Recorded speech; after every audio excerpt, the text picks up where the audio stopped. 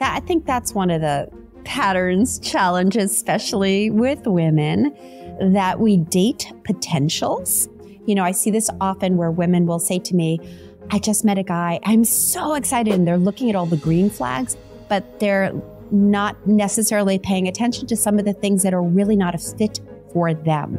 And if you're going into a relationship where there's something that is so not a fit, and there's a part of you that is hoping that they'll change, that's just a recipe for disaster. What made you bet on love again? You know, because you were in a relationship that was not fair to you or him, and then you found this amazing relationship, but then that ended due to him passing. Yeah. And then you got in another relationship, and that wasn't the right relationship. What inspired you to try again? Welcome back to another exciting episode of Create the Best Me. I am your host, Carmen Hecox, and today we have a special guest who's all about love, empowerment, and the magic of self-discovery. Joining us is the incredible Junie Moon, best-selling author and the love coach extraordinaire behind Midlife Love Out Loud. Today we're diving into a topic that sparks hope and curiosity. Finding love after 40. Whether you're looking to rekindle passion or finding love for the first time, Junie's insights are here to show us that it's never too late for a love story. Let's get started. Junie Moon, welcome to Create the Best Me. Girl, you are my sister from another mister. I totally love you, and I'm so happy to have you on the show. Oh my God. Thank you. Thank you. I feel the same, sister. So good to be here. So for some of the people that may not know you, I don't know where in the world they've been. Can you please tell us a little bit about who you are and what you do? Oh, that's so sweet. Well, these days I call myself a love coach. And what does that mean? What does that mean? Well, let's start with what I do. I have a great life. I love my life. I wake up excited for my life, and I help a lot of people experience the same. So what does that mean? What that means is it's the second half of life. I turned 60 and I'm looking at the trajectory of my life and kind of going, this is exciting. I have choice. I have self-esteem. I have my voice. I feel empowered and strong and clear. However, that wasn't necessarily how I felt most of my life. After being bullied as a kid, after losing my dad at 14 and feeling like I could never rely on anybody, especially the masculine, and then being in a 20-year marriage, which of course had some really amazing parts to it, but just a lot of heartbreak because I was walking on eggshells and just was afraid. I just had so much fear, and I would eat so much food, and I was 200 pounds and 5'3". And so I really struggled for a long, long time, really feeling comfortable in my own skin and just being happy being me. And so I hit rock bottom, found a body of work called shadow work, got trained in it, changed my life. And now I've experienced what I call next level love, not only with myself, my inner soulmate. However, I have discovered next level love with, a partner and multiple partners, and experience what it's like to just be myself and love it and not have to second guess myself. And so it's my total honor and privilege to help other women rise and embrace their life fully, whether they want a partner or not. It's about partnering ourselves and having an extraordinary life. So that's a little blip of my journey and who I am and what I do. Well, let me first start off by saying you look amazing. If you wouldn't have said you were 60, I would have never guessed it. Thank you. Thank you. You got some good genes. I do. I'm really grateful. My grandmother, when she was 97, she hardly had any wrinkles. My mother hardly has any wrinkles. Let's be real. I want to be like totally real. That's my secret sauce. I'm like totally authentic and real. I look in the mirror sometimes and I'm like, what is this? Or, on video, I'll look at my neck and I'm like, oh, I look old. But then I'm like, this is the friggin' programming that has me second guess how vibrant I am or how beautiful I am, and makes me feel less than in those moments. And I'm like, I'm so much more than a little loose skin. And I'm 60, and what does that mean? And so I am doing my best to embrace all the changes in my body. And sometimes there are moments, there are moments where I'm like, wow, I do not look the same in the clothes I used to look. My body has shifted. Fat has gone in different places, but I don't hate on myself and I don't rake myself over the coals. I just am being the best version of myself that I can be. Beautiful. When did you decide to walk out of your marriage, or when did you decide this is it? I'm done. Yeah. It was a slow burn, so to speak. There were heartbreaking moments of not being treated well or being bullied by my husband at the time. Had a very challenging child. And there were just so many moments that were like, this doesn't feel right. And my terror of speaking up, my terror of voicing my opinions. So, through the years, it was like, this doesn't feel healthy. This doesn't feel comfortable, but I really didn't know what to do about it. So I did workshops, I read books, I learned. So over time, I was waking up slowly. But then there was a big moment after I had done a lot of deep shadow work and really started to claim my power, claim my voice, still scared, but much better. There was a moment that my husband, I'll call him my husband, 6-foot man hovering over my 12-year-old who was being bullied at school as well and was coming home just feeling so defeated and scared and all that jazz. And there was my husband kind of bullying my kid because he was having a bad day. And I just witnessed it. And for the first time, I just was like, that's enough. And I stood between the two of them. And that was not easy because I was trained. I was trained to not do that in front of my son. I was trained by my husband, don't treat me like another kid. That takes away my power as a father. But then I realized, wait a second, he is acting like a kid. Oh, was that okay? I hope that was okay. I just dropped an F-bomb. I just wanted to make sure we're still together. Okay. So anyway, and so I stepped in between them and I just said, enough. We need to take a break here, time out. And I didn't care at that moment. It was like I needed to protect my kid in a different way. And that was the straw. And then from that point on, I'm like, okay, exit plan.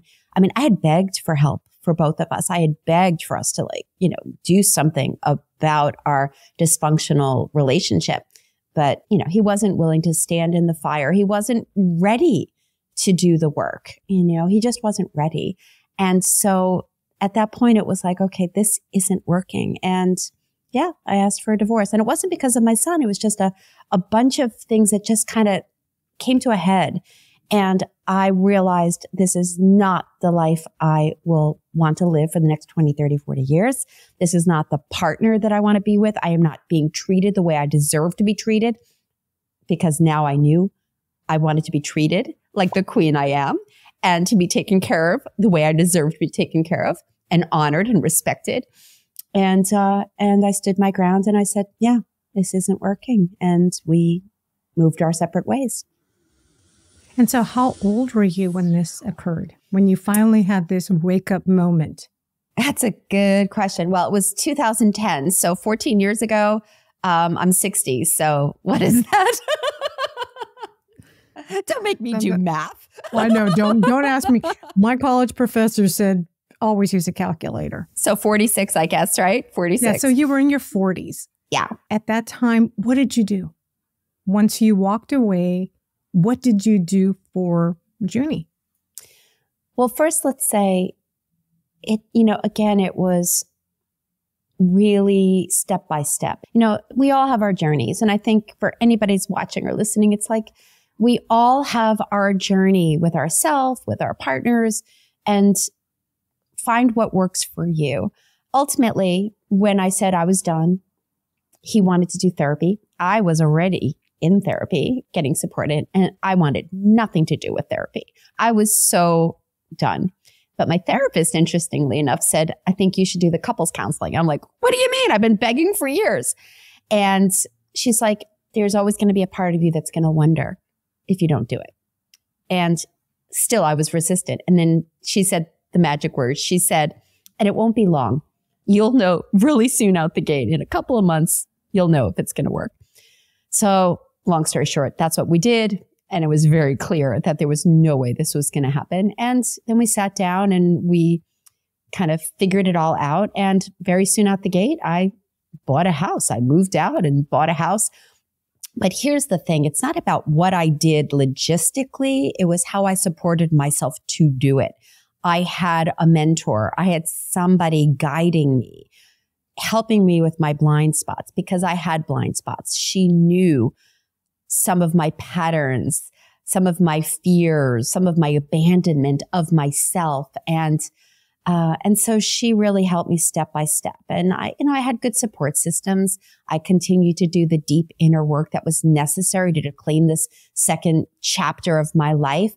And it was full speed ahead. Truly, it was full speed ahead. As soon as I was like, I'm done, that clarity, that deep honoring of myself and saying, I want better for myself. I want different for myself. It was great. It was great. And I just moved forward, creating the next chapter of my life. And so when did you know that you were ready to start dating or get into another relationship? Well, that's an interesting thing. And again, we all have our journeys here. So, so in general, like when I talk to my clients about when to start, and again, I support them wherever they are, there is some time to come home to yourself and to figure out who you are now before you jump into another relationship, because you're going to just bring all the old patterns and all the old crap with you, all the programming that you've picked up, all the beliefs you've picked up about relationship and partnership, and bring it to the next relationship. So in general, I say you need to do the unpacking. You need to do the healing work. I had a little bit of a different journey. So I usually don't talk about this, but I'm just going to be completely real and transparent. My husband and I, at some point in our relationship, opened up our relationship. So we started having kind of a different type of relationship, which meant I was kind of dating when we were in our marriage, So again, this is my journey. And so I actually met somebody, the greatest love of my life, truly, while we were married. I didn't date him until I was divorced. However, once I was divorced, he asked me out. I started dating him right away, and we had a 4.5-year relationship. It ended for circumstances, not because of our love. He's actually not here anymore on the planet. That was one of the factors. He was a very sick man. And again, long story. But the bottom line is I started dating soon out the gate. But here's the thing. And again, it's not a straight line. We're learning and growing and trying on new shoes and clothes all the time, right? What works? What feels right? So that was an amazing experience that I based my work on. Next level love. I could just be myself. He adored me. We were just the most amazing partners. The next relationship I jumped right into didn't take time after that one to unpack, to come home. And I found myself down the rabbit hole similar to my husband. That's when I took the break. And that's when I said, okay, there are some blind spots. There's some healing to be had. And I took 1.5 years and I did some deep dive work with a love coach that helped me really look at my shadows, look at the things that were running me, the old beliefs, the fears that had me walking on eggshells again. Because when I found myself in another relationship similar to my husband, it broke my heart. I thought I was at that place where I'm like, yeah, I got this down. Look at what the relationship I just had. I could pop into another relationship.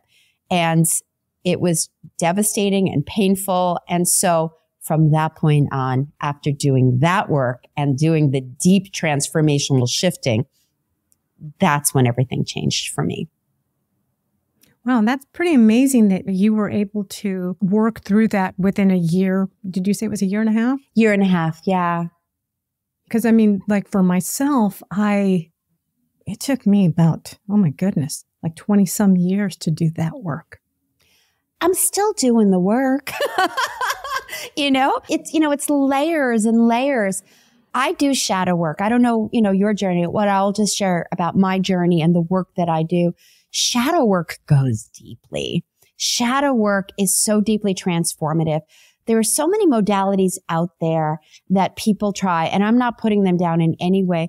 However, it's like the neck up. We can see why we have the patterns. We can go, oh, my mother was this, my father was this, this was the relationship. We can feel more informed. We can feel more empowered and alive and all those things. And if we haven't gone past the conscious mind, which most modalities stay with, if we haven't gotten into the 95% of your operating system, of all the stuff you've accumulated through your decades of living, all the things you've witnessed, all the things you've experienced around love and relationship and self-love, it's still there. It's still there. And it's just waiting for that moment of challenge where you're going to come out sideways. And again, I'm still working it. Trust me, I'm still working it. However, if there's something that comes up in a relationship, there's a moment or an hour, maybe a few hours. However, I've got the tools. I know how to shift. I'm not going to shove it down. I'm not going to push it away. I'm going to be consciously and conscious in how I proceed. And that's what I do with my clients. Like I have this one process I help my clients with. It's called clean talk.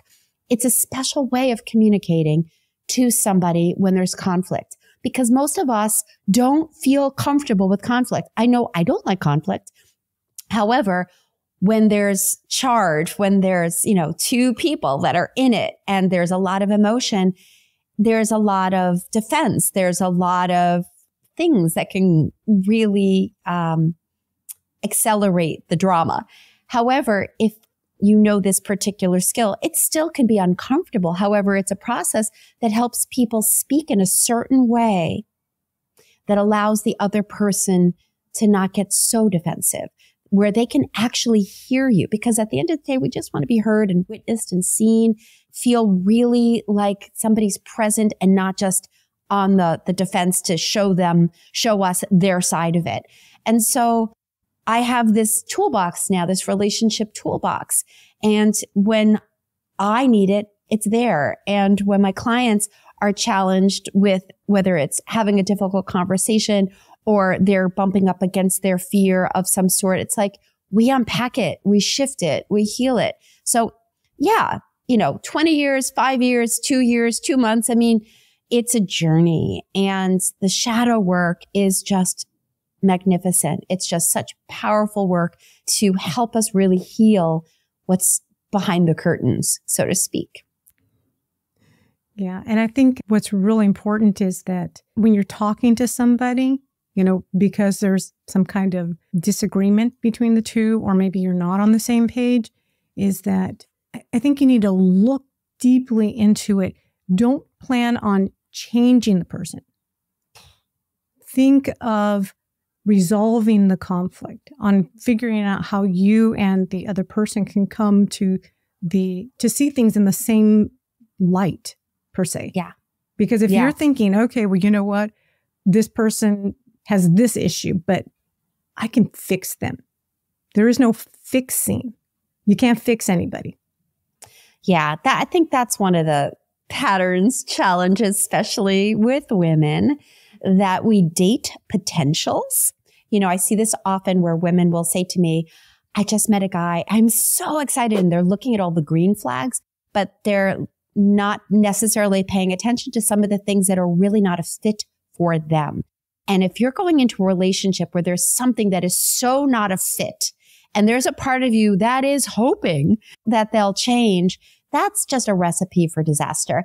And again, it's like, how much more time do we want to waste on Mr. Wrong, So yeah, we don't want to fix anybody. However, in this particular style or tool of communication, it's an invitation for a person to understand what's going on inside of us, and an invitation to do things differently, not because we want to fix them, but because now they understand that when they did something or didn't show up in some way, or said something that was hurtful, and you share, not pointing and blaming and saying you're bad, but hey, when this happened, this was my experience. This was my feeling around it. Might you do this differently next time? Is that possible? Then they have the opportunity to decide, and they can literally say, nah, that's never going to happen. This is how I am. And then you have to decide, can you accept that or not? Because as long as you're in the, well, maybe, or if only, I mean, that's exhausting. So yeah, no fixing. There's be you, love your life, share your journey, share your pain. And if they can truly honor where you're at, hold the space for you and lean in. And if that's what works for you, great. But if it doesn't, don't stay. Don't stay. Tell me, what made you bet on love again? Because you were in a relationship that was not fair to you or him. And then you found this amazing relationship, but then that ended due to him passing. Yeah. And then you got in another relationship and that wasn't the right relationship. What inspired you to try again? Bet on love. Yeah, I love that. Why did I continue? Well, first of all, just for transparency again, he didn't die while we were together. It was after. However, I just wanted to say that. I love love. I love love. I love relationship. I think it is the crucible for massive personal growth work. I think it's the perfect container to have the best ever life, in my opinion. For me, I'm going to say, because not everybody wants to have a partnership. There are some people that truly, truly, truly want to go solo and have a solo life. And that is another way to do life. There's nothing wrong with that at all. I always caution or offer to people that have you fleshed out the unconscious realm that might have you thinking you want to be solo because there's a part of you that might be scared of opening up your heart again. Because I see that more than not. However, there are people that are like, no, the way I am and how I do life, I want to be solo. That is not my journey. I believe love is our birthright.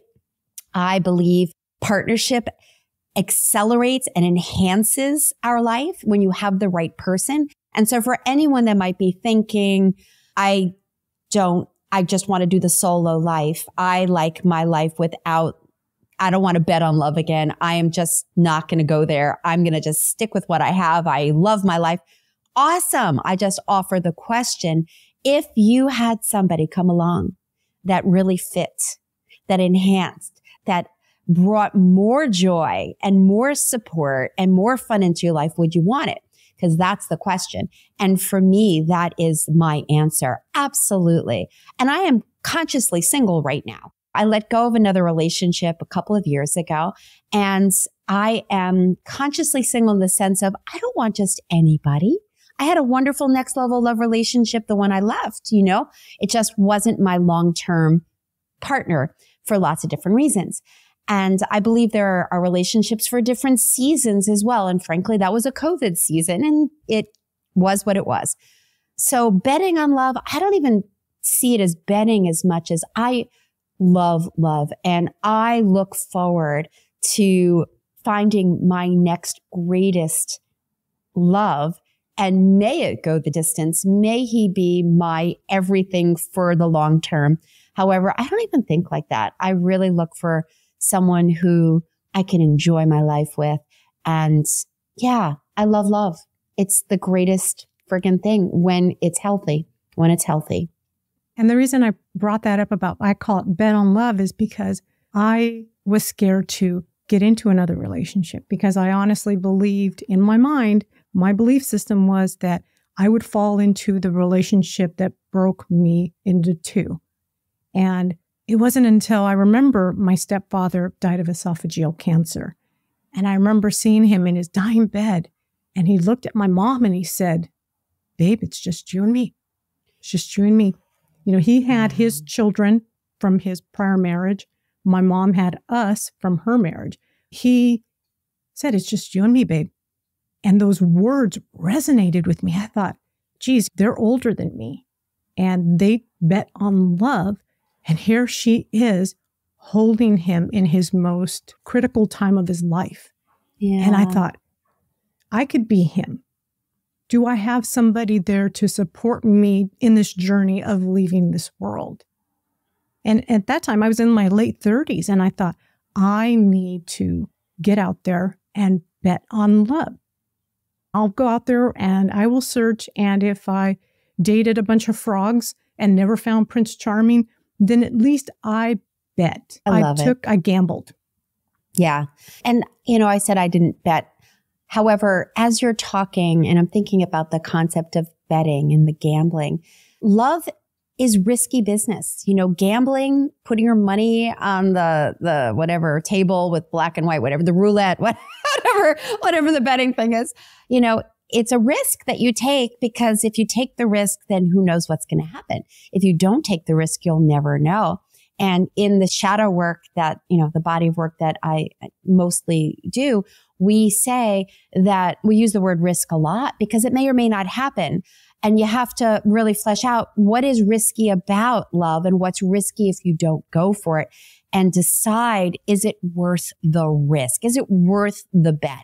And we know that there is the chance of heartbreak. There is the chance of somebody dying. There is the chance of somebody leaving. It is a risk, and I choose to risk it all the time because I love what is possible. I love what it potentially brings to me. So with my tools, with my discernment, I don't kiss a lot of frogs anymore because I know how to date. And that's one of the things I help my clients with is, how do you represent yourself online? How do you, manage your online journey?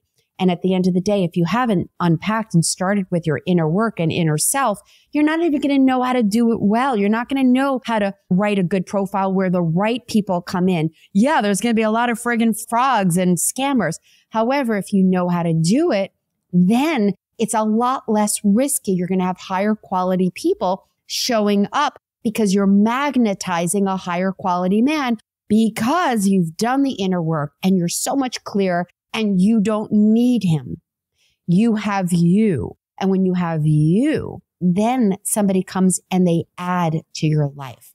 So risky? Yeah. Maybe I'll get my heart broken again. Most likely it will happen because life happens like that. We have heartbreak on a regular basis. People die, all that jazz. But it's worth the risk for me. And it's interesting because something happened actually right before we came on, like 10 minutes before we started recording. Somebody that I was dating about a year and a few months ago reached out to me and asked me out for dinner. And I'm like, interesting, because it was COVID times. It was tumultuous. There were some things that went down. There were things that happened when we broke up. And he broke up with me, which I still laugh at. I'm like, wow, that was so interesting. Like, that's not my ego. Like, oh my God, he broke up with me. But it was like, what just happened here? Because I really thought we were doing really well. And he had a moment with something that was going on. And so as I said yes to the dinner, because I'm like, yeah, sure, why not? If he has any intention of continuing to date me, we have to have a conversation about what happened. And so how do you lower risk? Again, the tools. I'm not going to sweep that under the rug and not believe that he pulled the rug out from underneath me a year and a half ago, a few days before Valentine's Day. Like, this has to have a conversation, right? But there were extenuating circumstances that has allowed me to go, yeah, I'll have dinner with him. It wasn't, there were things. But again, how do we assess risk and how do we take a chance on love? And is it worth it? And I so believe it's worth it. There's so much upside, and doing it well lowers the risk. Yeah. And I know that when I decided it was time for me to take that risk, to gamble, I know that I told myself, what am I looking for? What are the must and what are the have-nots? I'm definitely not going to settle for this. Never settle. And you do that little graph where you say do's and don'ts. And I did. And I said, this is what must, and this is what I absolutely will not have. And then I built a profile and looked for people that were within the must. And when I dated, because some people lie, some people do lie, And I saw the absolutely no's. That was it. We didn't date anymore. So that's why I say I kissed some frogs before I found Prince Charming. Yeah. And we have to, I encourage people to do dating research, like get out there, notice how you're feeling. What are the things that make you happy and feel comfortable? What are the things that are like, I'm not so sure about that. And is it the person, or are there some stories you're bringing to the table? And again, it's time, and it's a journey, and getting clear about your must-haves and must-nots and all that is important. I mean, I was working with a client just a few days ago because she's written a profile, and it was a fine profile.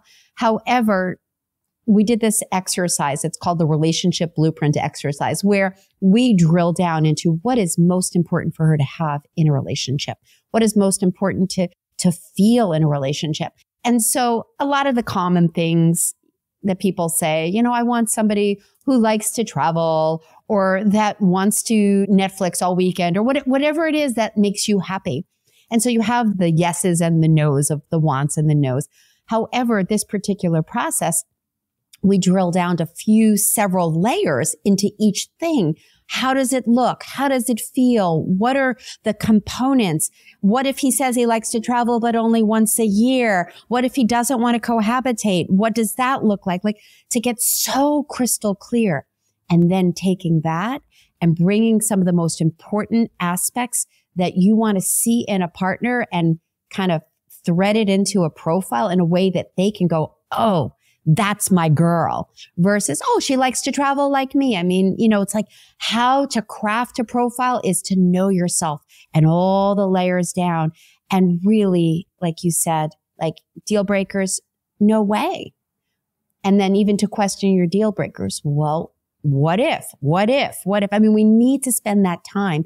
And that's why I'm always in such deep support of people spending time getting to know themselves, dating themselves, becoming their soulmate, their own inner soulmate, because that is what's going to fill you up and make you the most vibrant, attractive person to call in a person that's vibing at the same level as you. Yeah. And I think another thing that a lot of people need to also pay attention to, because I did, is if you go out to dinner, how are they treating other people? Because they're always on their best behavior with you because they're trying to impress you.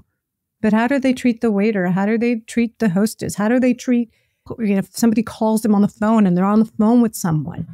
Pay attention to all those things, because that's going to be you in a couple of months or maybe a couple of years. And so don't think that you're special, that, oh, well, they would never treat me this way. They will. Yeah. Yeah. And what they show and what they say, believe them. If they say that they're not into a long-term relationship, believe them. Don't go, well, when we fall in love, they're going to want to be with me forever. Really listen to what they're saying. I remember many, many years ago, I was on a date and I really liked him. I still think about this guy. I don't remember his name or anything at this point, but I really, really liked him. And we had so much fun. And on that date, he said, I have no idea what I'm looking for. I don't really think I'm ready for a relationship. And that was our last date, because he was not in the same place as I was. And I literally said, keep me in mind, if things change. But I wasn't going to date a possibility. My life is too precious, and I don't want somebody that is half in and half out. That's not going to work for me. So you need to know what works for you. Maybe that does work for you. Maybe you're like, well, you know what? In this stage, I actually am not sure. Maybe I will have a few different people in my life. I mean, I said I was in an open relationship, but I am very monogamous. That was a chapter. And after meeting that man, after the 4.5-year man that I totally loved, I was like, this is the kind of relationship that juices me, diving deep with one person and that deep commitment. So no, I didn't want that half in, half out. So again, it's taking the time to get to know where you are, what works for you, what is your best version of your life, and put a stake in the ground and claim it, because no one else is going to do that for you. And you don't want to abandon who you are when you enter into a relationship. You want to go into that relationship being so crystal clear about what brings you the most joy and fulfillment, and staying there, and life happens, but staying there and honoring that. Let's say hypothetically, we now have established our list of do's and don'ts, or yes and no's. And we are crystal clear as to what we want in a relationship. How does being over the age of 40, per se, it can be overwhelming to think about dating. So how would someone go about finding someone to date? Because I don't know about you, but I don't feel comfortable going out to the clubs and hanging out with a bunch of people that could be my kids. Yeah. Okay. So let's just say they've done the deeper work, because seriously, when people come to me and they're like, how do I date well? How do I meet people? I will not work with someone unless they've done the deeper work. I can give them the strategies and I can give them all the hot tips and tools to get out there. But do you want a relationship or do you want a great relationship? So I'm always saying, yeah, I can give you the tools and the dating do's and don'ts. But at the end of the day, you know, do you want just anyone or do you want the one? So let's just say they've done the deeper work and they've, you know, done all of the things that we've shared. So this is where it gets tricky. All right. Realistically speaking, this is where it gets tricky. So most people meet online and most people hate being online. So what do you do about that? Well, again, how are you doing the online journey? When people start to work with me and I give them some of the strategies, like I said, you know, getting really clear about who you are and making sure your profile is telling a story, painting a picture of your life, not just like I walk on a beach. I love the beach in the movies, like getting a profile that says, I love going to theater. It brings me so much joy to get inspired by some of these musicals that have me thinking about blah, blah, blah. I just saw Wicked and it made me think of X. And do you like to go to theater? What's your favorite way to get inspired? So sharing something about yourself in a profile that has them go, oh, this is kind of how her life is. And this is how she feels. And now she's asked me a question about myself. That's a good prompt for someone to get into your inbox that's read your profile. Now he has something to offer. So there are ways to craft your profile that calls in a much higher quality, good fit guy and potentially repels people that you don't want in your inbox. Okay, so let me just back up for a second. So the best way is online. And I don't know the stats, 60% of people meet online, something like that. So it's a great tool. You're going to have access to so many more people, a bigger pool of people than at the grocery store. However, you can meet somebody at the grocery store. Put down your friggin' phone. Put down your phone, look around, smile at some people. You just never know. Get out there, do things that bring you joy. If you love music, go to live music. Yes, the challenge is that a lot of the things women do, there aren't men doing it, like yoga or the spiritual stuff. There's definitely more women doing that. Women are more social creatures. However, there are men out there. Keep your eyes open. Just keep living your life and saying yes to as many things as you can out in the world. I'm not a drinker. I don't necessarily like the bar scene at all. However, if I'm meeting a friend for a drink, who knows who's there, you know?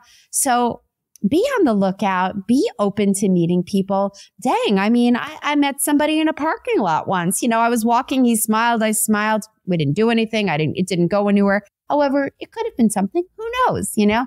So staying open, because look, there are people everywhere. But the reality is if you go into a department store, and let's just say there are 50 men in the department store, what are the chances that your man is in that department store? It's possible. How many people are you going to be attracted to in that department store? Maybe 1, 2, 3. Online, there's just so much more potential. However, there's so much more potential for burnout. There's so much more potential for feeling like there's no good guys left because people aren't doing it well. I encourage people to be online, picking the right app, learning how often to be on, how to strategize, so that it's not a full-time job and you are not talking to hundreds of people. You're only talking to a few, and the few you're talking to are good people, and you'll know right away if they're a good fit or not, because we don't want to waste time. So there are ways to do it. And sadly, if it's sadly, online is a great way. Now, I live in a wonderful community that has a lot of people saying, how do we meet organically? So I'm going to start doing some more in-person singles, mingles, and events. So look at some of the places around where you live, because maybe there are some people like me orchestrating some really good events where you can meet some single people. But keep your eyes open. Good people are everywhere. And if you find yourself looking down, then maybe there's some fear you need to look at. There are things to notice about yourself and how you're showing up in those organic scenarios. Did that answer your question? Or do you have any other questions about that? Yeah. So what about, first dates are very intimidating, especially, you haven't dated in 20, 30 years. What are some tips to shaking off those first date jitters? So I would hope that after you've done your work and you've come home to your heart, that it's not so intimidating. So what does that mean? What that means is go on a date and have fun. Intimidation, I think, comes from expectations, fear of falling short. Will they like me? Are they going to think I'm too fat? Or are we going to be attracted to each other? What's going to happen after? Will we have the second date? It's like all that friggin' mental gymnastics that we do. That's what creates intimidation. What is intimidation? It's fear of something. So if you could be in the mindset of excitement, if you could be in the mindset of, I'm about to go out and meet virtual stranger and I'm just going to have some fun and get to know him. Not go in with the list or the mindset of, I need to make sure this question's answered. I need to know this about him. Like, take the pressure off. Just go and have a good time. Because if you just are going to have a good time, it's not going to be as intimidating. Now, granted, there can be some trepidation, especially if you haven't dated 20, 30, 40 years. However, what have you done to pre-screen that first date? Is it you just message once and now you're going on that first date? Yeah, that could be friggin' intimidating. Again, that's where, how are you preparing your inner world for that, as well as this person you're about to meet? What's the groundwork? What have you experienced with this person? And that's where the strategies come in. Very few people get a first date with me. And it's not because I'm like so special and, they have to come up to my level. It's about, I'm discerning and with my time and my energy. And what was that first conversation like? Did I feel energy with them? Did I enjoy them? Have I done enough research? And I'm not talking about like huge, heavy lifting. Just, is this somebody I want to spend some time with? Now, I also want to say something. There's a lot of dating and relationship coaches out there. And there's a lot of information that says, do this, don't do this, do this, don't do this. Find what works for you. These are guidelines. However, I really stand strongly with go on that date and just go and enjoy. See if it feels good. Is this somebody that you like to spend time with? Throw out your dating do's and don'ts stuff. It's all going to be there for you. You will notice if they're being kind to the wait staff or not. You're going to notice how they treat you and things like that. Just go and meet the person. How much you do to prepare before you meet the person. Again, there's lots of information out there. People do things differently all the time. I think it's good to at least have some messaging to see how they're doing, how they're showing up for you, how consistent they are. Get on a phone, ideally a video. Have certain questions that have been answered so you have a sense of, are you on the same page? And then if it feels good, go have a good time. So hopefully that takes away some of the intimidation, and just know that you're not, hopefully you know that you're not going to accept anything less than what feels right to you, that is in alignment with your highest and best for you. And I think another thing is be yourself. Be yourself in that date. 100%. Yeah. Because if you can't, that's the biggest problem. That's why people's relationships keep failing. That's why people are dating and they're like, I don't understand. It was going so well. People have their masks on. People have their best behavior on. People are trying to be something that they're not. Well, maybe he'll have a mask on and maybe he'll be putting his best foot forward. It's okay. Whatever he's doing, he's doing. For you, you be you. Do not try to fit into any other idea of what you think you should be like. Be yourself. Be fully yourself. Because if you can't accept yourself fully for who you are and you can't enjoy yourself fully for who you are, what are you bringing to that date? How are you representing yourself? How are you showing yourself? And then what happens 3-6 months later, you start to show your colors, and that's when things get a little tricky. So yeah, be yourself, and if they want to be with you, great. If they don't, great. Move on. Yeah, be yourself. Absolutely. I used to tell myself this: what do I have to lose? What do I have to gain? And if they don't like me for who I am, it's their loss, because I consider myself a gain. I'm something to gain versus something to lose. Yeah. Yeah. Go into that conversation or that date knowing that you are a catch, that you are special and have so much to offer. And if you don't think that and you don't feel that, then I will take a strong, bold stand and say, you're not ready. You're not ready. Who's going to come into your world and you don't have to be perfect. You don't have to be like, I am the cat's meow. I've got no flaws. Trust me, I got some flaws. However, I am a catch. I know my value. I know my worthiness, and I am not going to settle. You need to really know your value, because then you will be treated the way you deserve to be treated, and you'll spot very quickly if they're not matching that level that you deserve. What if somebody they've been dating somebody and it's getting a little serious? We all have what most people call baggage. Yeah. And, dating someone in your 40s, that there are exes and there are children that could cause conflict later down the road if you get married or whatnot. Yeah. How does a person go about assessing their own baggage and the other person's baggage, and whether that's something that they can carry out into the future or they can deal with it? Yeah, it's a huge question, and it's kind of challenging to answer that because each scenario is different. And I think each person is going to have they see somebody's baggage and they might be like, yeah, that is definitely not something I am ready to sign up for. That is not something I'm willing to stand by. So everybody has their different version of baggage. And then I think it's also about self-responsibility. I think it's so important for each person to own what they're bringing to the table and be able to acknowledge, yeah, I got this going on right now and I need to work on this. I just got triggered. I'm feeling some feels. I need to take a step back right now and do my own work around it. And then I'll come back and share with you what's going on.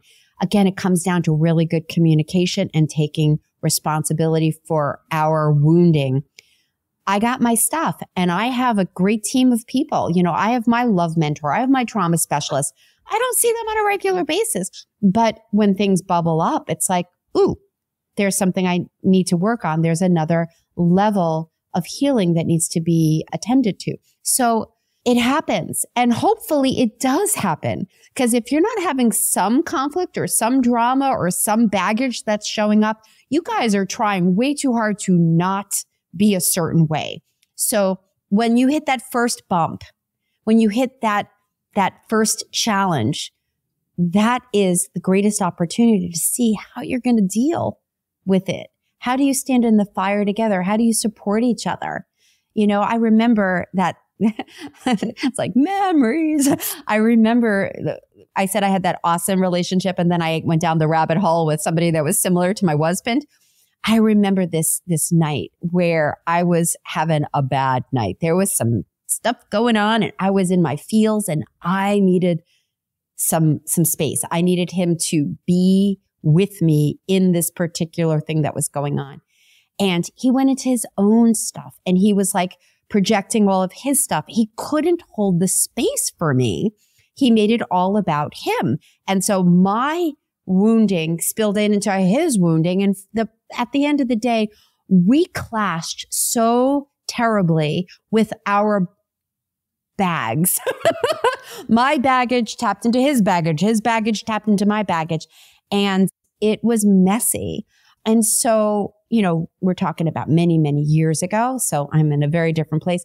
That just doesn't happen anymore because now I know, hey, this is what's going on inside of me. I need to do my work and I take responsibility for it. I don't spill my baggage all over the place and make a mess.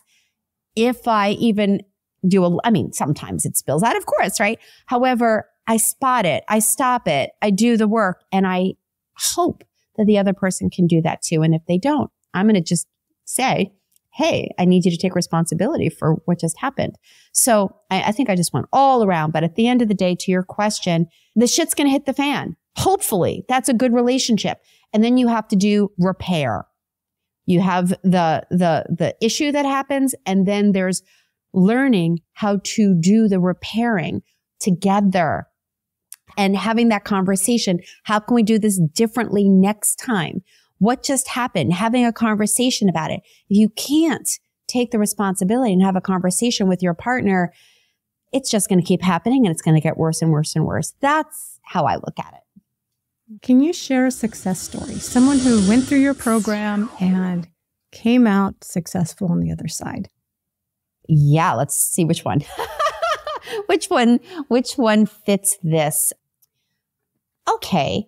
Clients of mine, I work one-on-one with people. I have shorter programs. However, my favorite program that I have is my Midlife Love Unleashed program. It's a year-long program where over time we unpack the stuff, the U-Haul of all the experiences. And there was this woman that knew that she had to do the inner work. She was terrified of going online. She was terrified of getting into a relationship. She really had lost hope, but she wanted to feel better about who she was. And I think maybe a few months in, she started doing the dating. She put herself out there with my help with the profile, all that stuff, continued to do the inner work.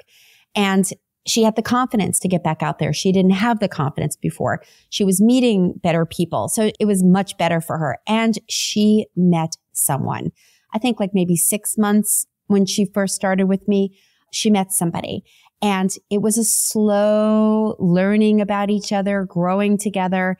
And then there was the bump. And she had a session with me because she was really scared. She didn't know what he was going to say. She knew she had to have a conversation. I'm being very vague, of course, because it's her personal story. However, there was something that she said yes to because of the emotions. And that was the old muscle of, I want to say yes. I don't want to say no. I don't want to hurt him. I don't want to have conflict. She said yes in a moment. And then, it was kind of like buyer's remorse. The next day she was like, oh my God, I really wanted to say no. And she needed to say no. And she knew that. And she didn't know how to backtrack where the relationship wouldn't blow up. And so we did this full process because the work is not just life coaching. It's not just thinking things through. We did a full experience where she was able to trust that she could have this conversation, conscious conversation, empowered conversation. And no matter what happened, she would be fine. So firstly, she needed to know in her bones that she was aligned and that she had value and she needed to have this conversation for her. Otherwise, she would resent him and she would hate herself for continuing the yes when she wanted to say no. And she was scared. She was scared of, is this going to be the end of the relationship? What is he going to say? What is he going to do? And so I coached her through it. She felt some fear, but she did the clean talk that I was sharing. And she called me the next day because we worked it. We really worked it. We worked the inner and we worked the conversation, how to approach it. And she was ecstatic because he totally got it. He didn't get defensive. He supported her. He understood where she was coming from because she wasn't making him wrong. She was sharing. I said, yes, but this is what's going on inside of me. These are my thoughts. This is my experience. And I'm so sorry, but I've got to change my yes to a no. And of course he had his whatever around disappointment or it wasn't going to be what he had hoped for, but they got stronger than ever. And so that's the beauty of when you've done the work and you know how to have these difficult conversations, it actually conflict, these bumps. When you repair, when you know how to do it well, it's like a broken bone. It is stronger. You have a stronger relationship. So that's kind of the journey is, you keep trying these things on, you slip, you fall, you get stronger, you know better next time. And yeah, that's my answer. What advice would you give to that woman who sees all her girlfriends that are going out and they're dating, and she's at home and she'd like to date, but she's too scared to go out there and just do it? What advice would you give her so that she can start her journey, her dating journey? Yeah.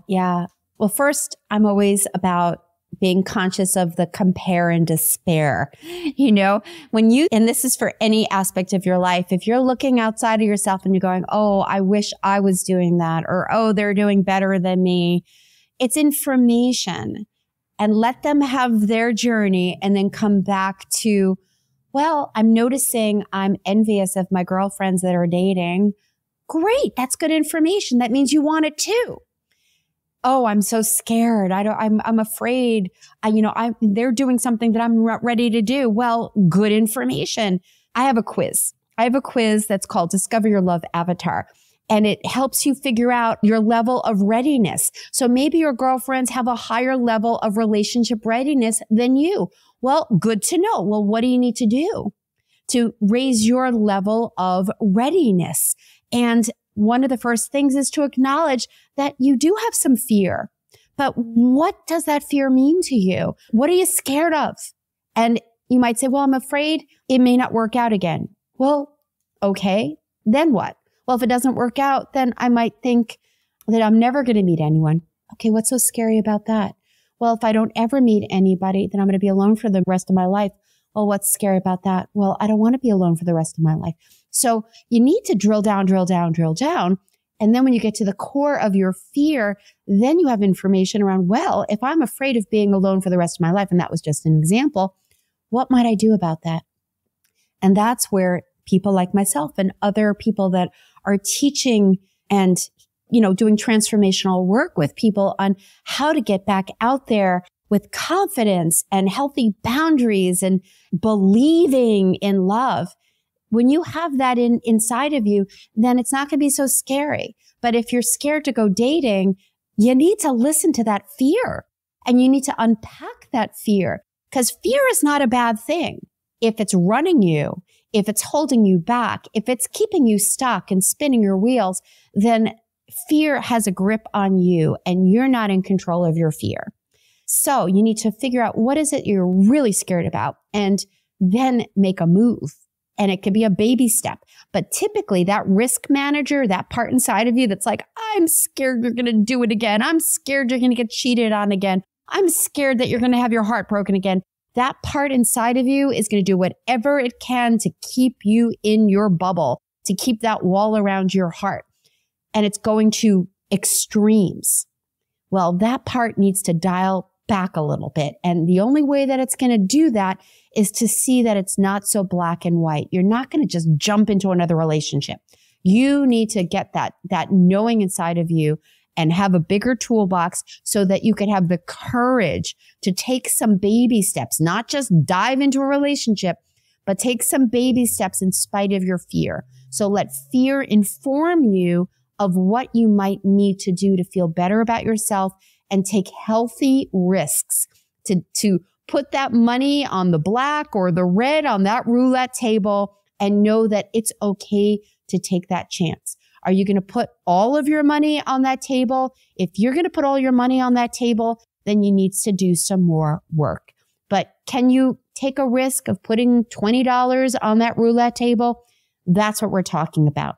Dip your toe, get some movement, get a mentor to hold your hands, have your back, and make a move. And it starts with really listening to what's going on inside of you. So if you see people dating and you're like, man, I want that too, but I'm so terrified. Well, they're having their journey. Come home to your journey and figure out what you need to do so that you can move the needle in your own way. And here's a question, because the world's different. It's not the same world that back when you and I were in our teens. Do you have any dating safety tips? Yeah. And again, it depends on your comfort level. So for example, for some people, they're like, I don't want to give them my phone number. That's totally valid. So look, first of all, we are in the technological world of people can find you pretty darn easily. It's like, it is what it is. And let's also remember that whole, what if I date an axe murderer? Well, I haven't heard too many axe murderers running around. So let's remember that the risks aren't as risky as we think. And yet there are some precautions to take depending on how you are and your comfort level. So there's Google Voice. Google Voice is a free number that you can get that you can connect to your phone so that if you want to talk to somebody and you don't want to give out your personal number, and there's, people can say, well, I'll block him. Yeah, you can block him. However, they can put your phone number in the computer and probably find where you live. I don't personally care about that. I'm pretty comfortable and I'm like, whatever, especially with me. It's like, I'm all over the friggin' internet. It's like, it's not going to be hard to find where I live. However, I do the Google Voice. Why not? If I have even the slightest concern about someone I'm talking to, I do not give them my phone. I give them my Google Voice number.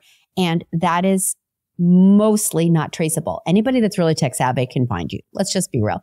But that's one step further they would have to do. So Google Voice is one thing. Another thing is, it makes sense that if you're going to be meeting somebody, meet them in a public place and a place that you're familiar with. Don't drive someplace that you don't know. Don't go to a place that you're not familiar with. Be on your terms and make sure that you're comfortable. Don't do something that you're not comfortable with.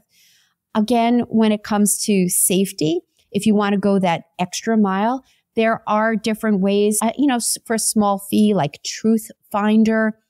There are some other sites that I have it in my notes when I do my trainings, that you can search somebody's information, their name and their phone number.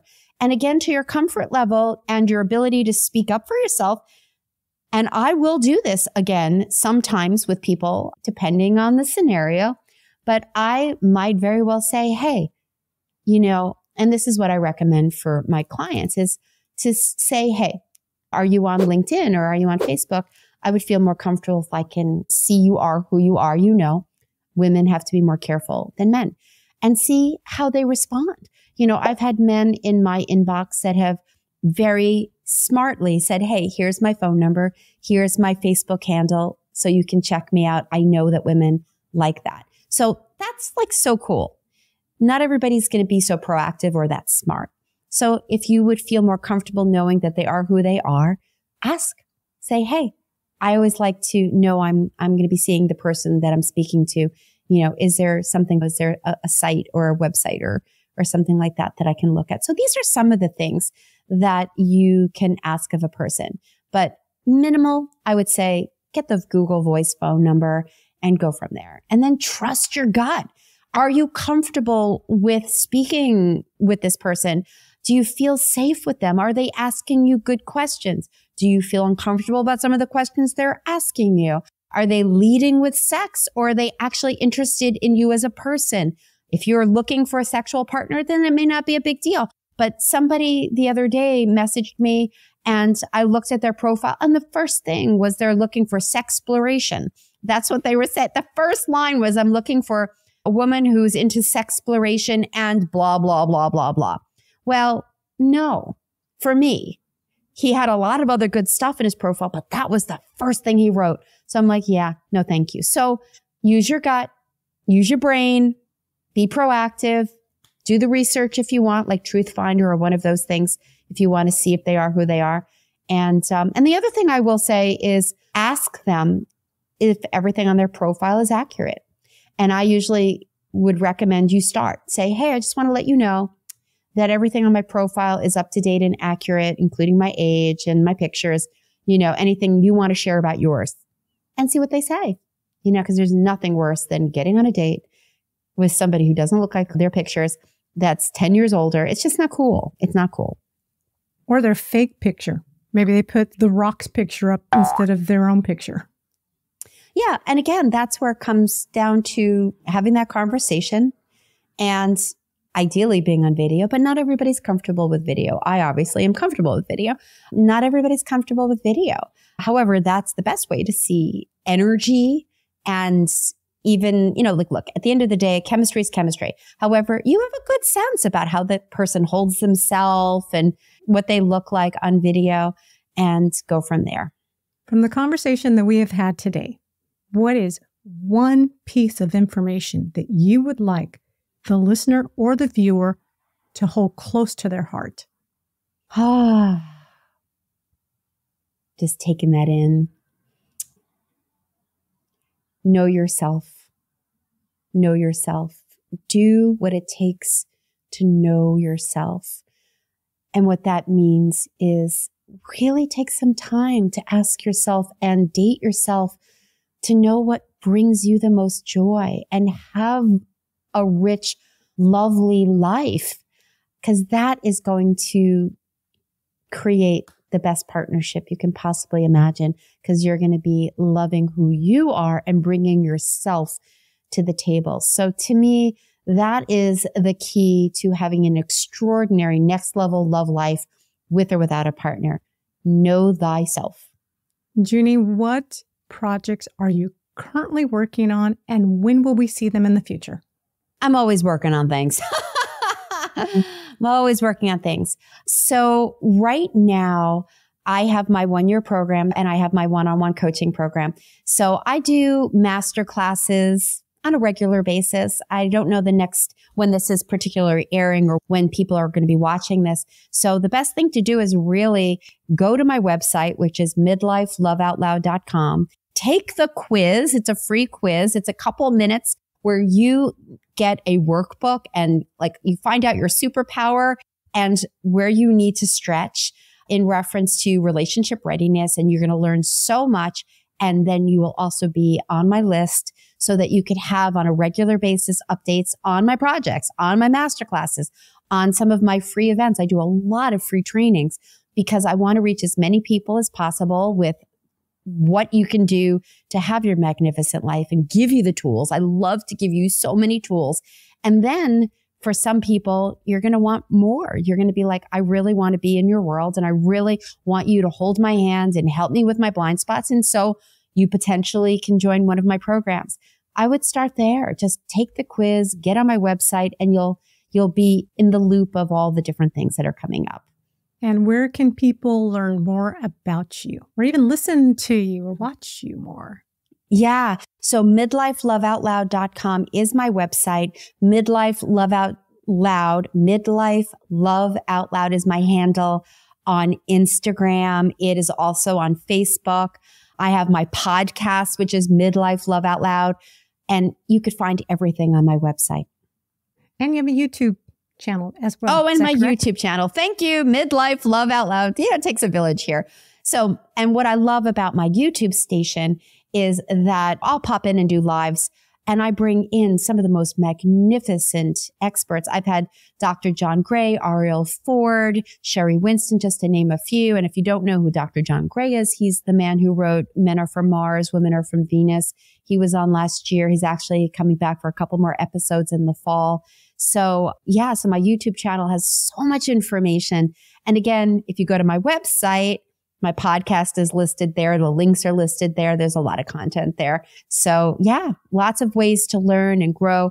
And I just want to come back to trust your gut, take good care of your heart.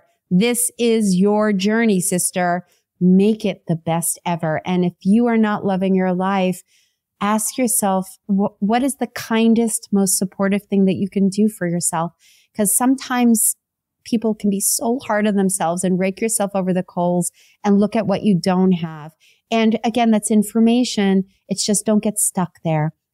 Don't get stuck there. Ask yourself, what's a move? What's one thing I can do today? And maybe the one thing is to take that quiz and to go, this is my superpower. I'm really good at this. And I have some insecurities around this, or, I'm not really good at really speaking up and having healthy boundaries. And And I will then give you some steps on how to do more work around that.